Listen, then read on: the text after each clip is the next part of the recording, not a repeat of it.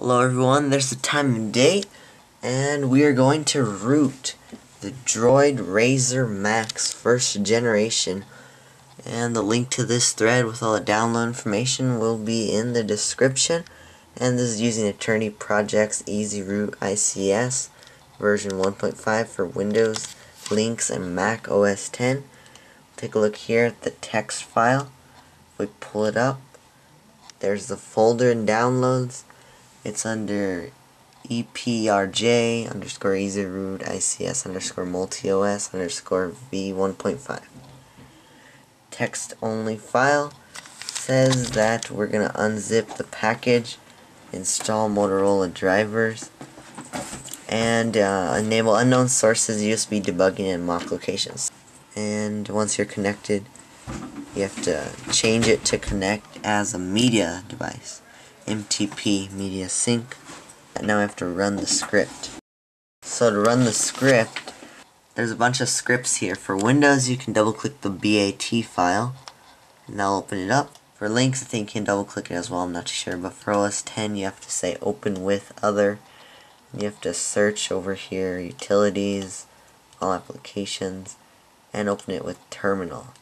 So we'll open it with terminal.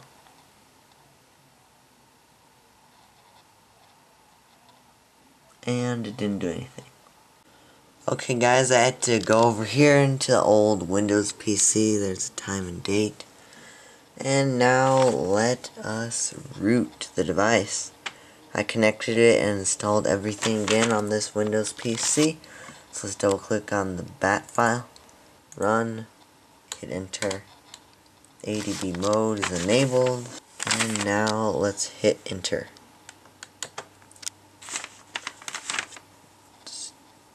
Now it's running. Phone still looks normal.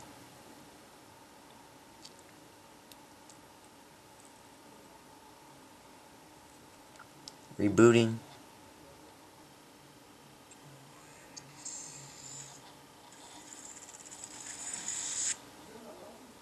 Now it's doing some more stuff, doing step 2. Rebooting again. Preparing internal storage. Oh, the system just came up. Now it's rebooting again for the third and final time. And now it is finishing. And windows are popping up. Success. It's uploading Adobe Flash Player APK. And phone is now rooted. Press any key to continue, so we'll hit enter. And now let's look at the device. See if we have the Super User app. Tap on it. Super User needs to update. Super User is enabled. And let's go to the Play Store and do root checker. So now we're installing root checker. Successfully installed. Verify root access. And we'll allow.